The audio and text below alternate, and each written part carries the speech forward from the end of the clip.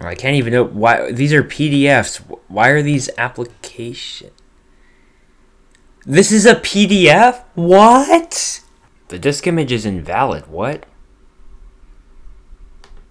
This is not an invalid disk image. I literally mounted it and it worked just fine.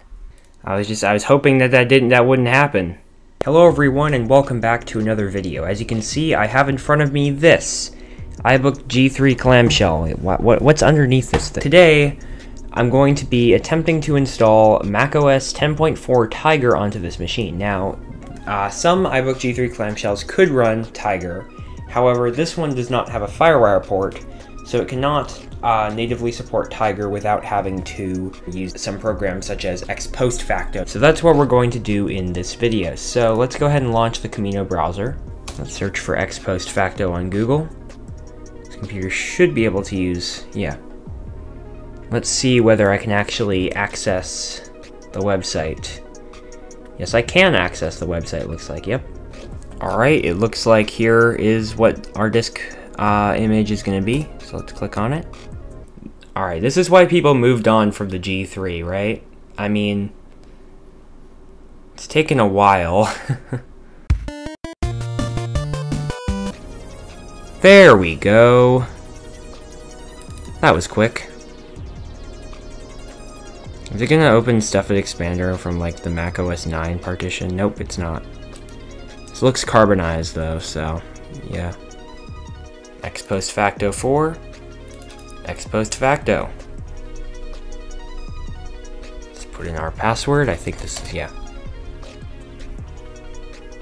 OWC, serving the Mac universe since 1988.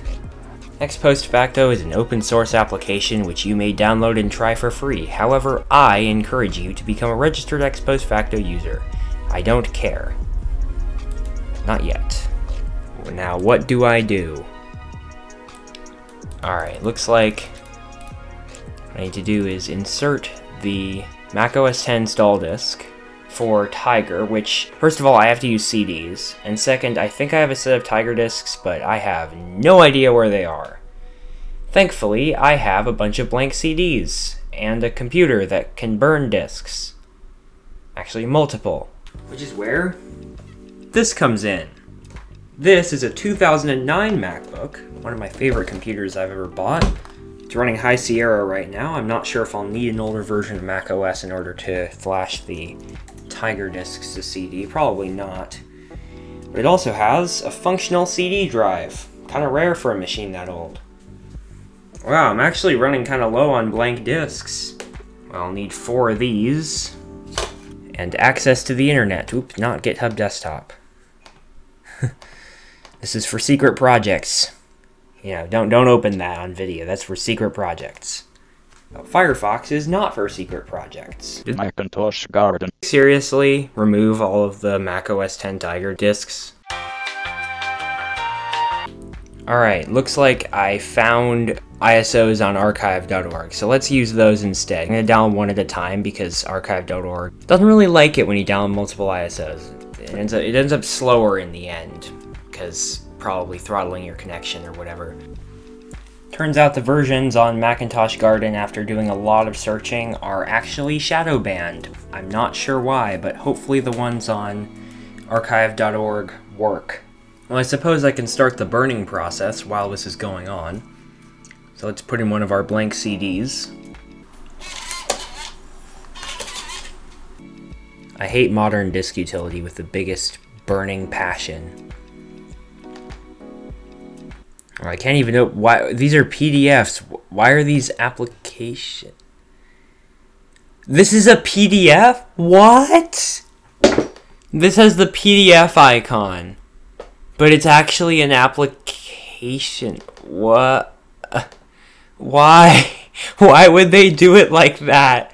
What? I guess I have to burn from the Finder.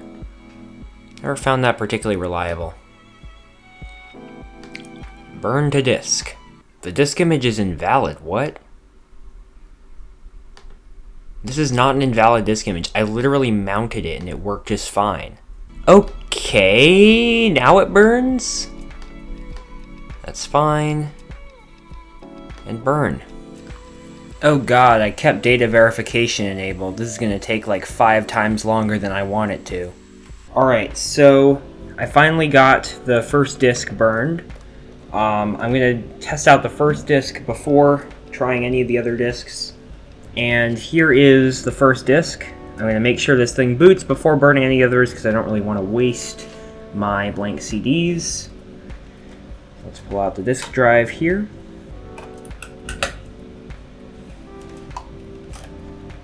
And head over to XPostFacto.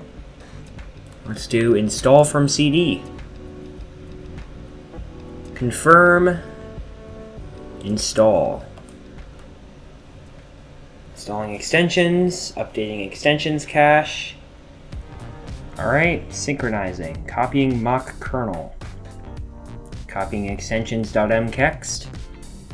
And now we reboot. It will reboot automatically into the macOS 10 install DVD, or CD, or it should. I'm going to make sure it boots up before burning the other 3 disks, because these other 3 disks are still on my desk unburned.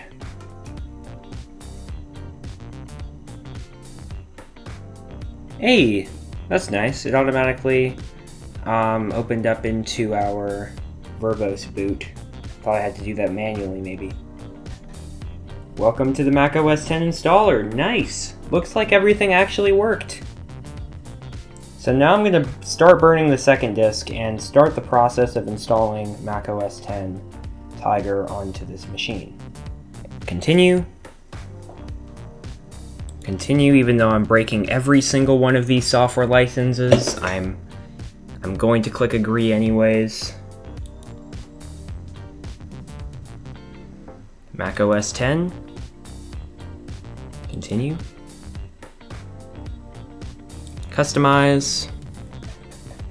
We're going to skip our language translations, additional fonts, and printer drivers. And I think that X11 requires disk 3 or disk 4, so I'm going to skip that and install that later. So and it's possible that I'll only need disk 2 for this. Yep, I'll only need disk 2. That's pretty nice.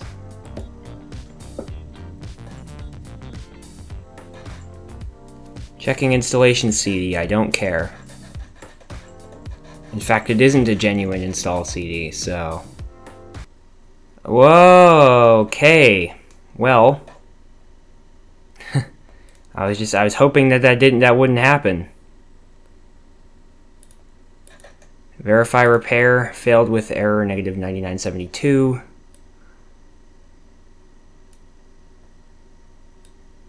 Target volume is damaged. Well, I'm gonna try restarting. Let's see if it reboots back into macOS 10 or whether it reboots into the disk. Alright, I think it's rebooting into the disk, so I'll just let this go and then just wipe the drive. And we're back! macOS 10.4 Tiger installation, take 2. Oh god, what was that accent? Disk utility, drive, erase. I'm just gonna do one partition this time around. Unsupported, iBook HD, erase, erase.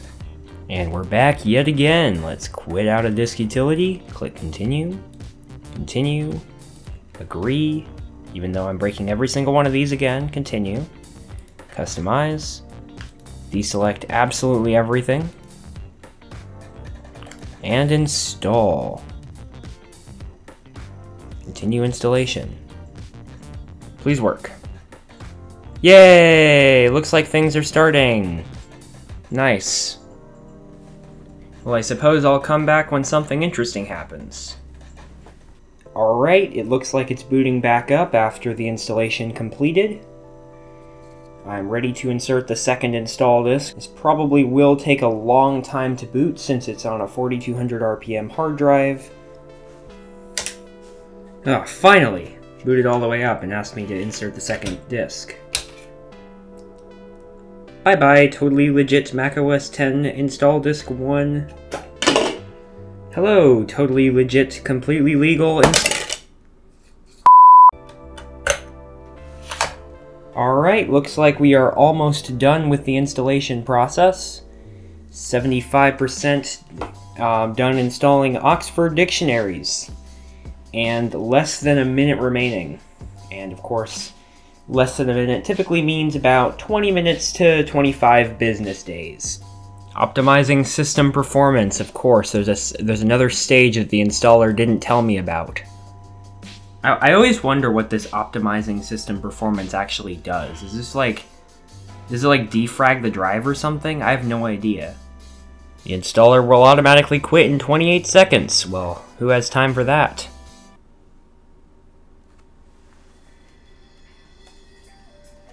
Nice. Very nice.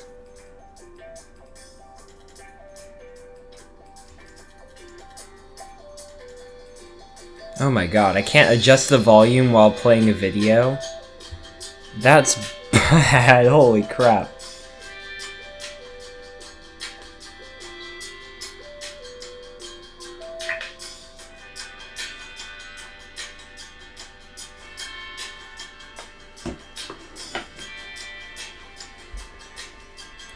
United States, do not transfer my information.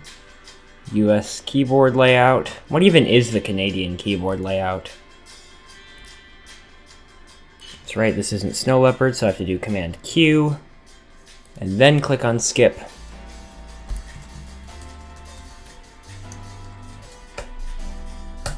Dropper 39B, our password should be the good old classic on this channel. 1, 2, 3, 4, 5, 6, 7, 8. Yeah, I live in Cupertino, that's about right. It's gonna get reset anyways. About this Mac.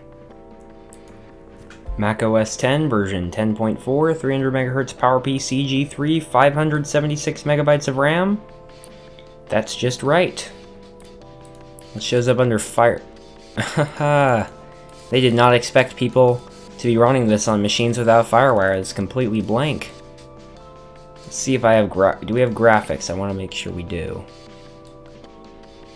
Yeah, we do, although Tiger does not run well on a G3, let alone a 300 MHz G3 that isn't even officially supported.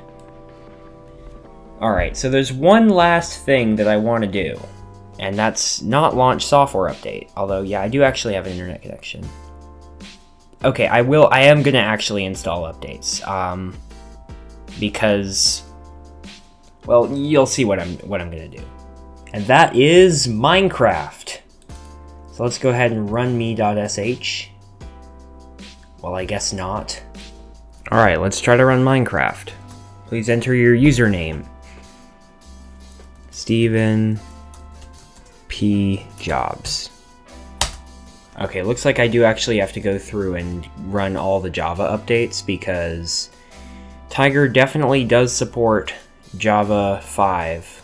Alright, after like 8 Java updates, maybe more than that, I'm going to open up, I guess I have to go to applications, because it's so hard to open, applications on PowerPC Max on Tiger because there's no start menu. Start menu was a good design, Apple. And I'm glad that they added like the launch pad and all that. Even though I don't really like the launch pad that much.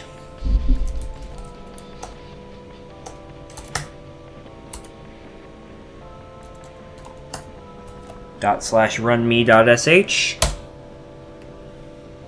Real, I don't know, what should I name myself? Real Steve Jobs. I think that might be too long. That's more memory than there is in this computer. 784 megs, that's a bit fun. Alright, it looks like Minecraft is actually gonna launch on an iBook G4 from 2000. No. LWJGL exception could not create pixel format. The only thing I can think of to do is to install Minecraft 1.2.5 instead. They'll probably work better anyways.